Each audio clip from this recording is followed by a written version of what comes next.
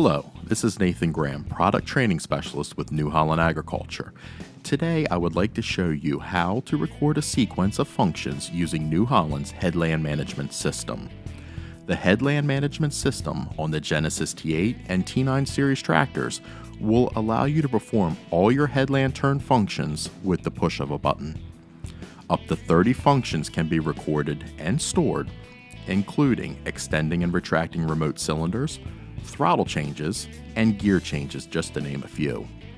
HMS will allow you to have the same headland turn throughout the entire field. First, find the HMS record button located on the Sidewinder 2 armrest. Press and hold the button until a red record light appears in the IntelliView monitor. The record function will also be displayed in the A-post, and the button located on the integrated control panel will have a red flashing light. While in record mode, perform all the functions you would like the tractor to do while performing a headland turn. HMS records in real time, so making a headland turn while recording ensures all functions are recorded.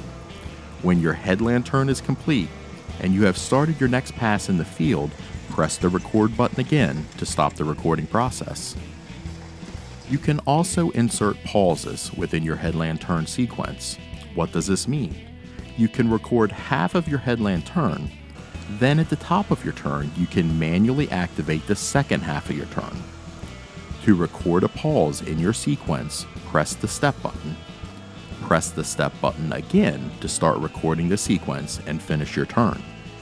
This function gives you greater control of when functions engage. Thank you for watching New Holland Agriculture's Recording a Sequence in the Headland Management System. Be sure to watch our other how-to videos to get the most out of your investment.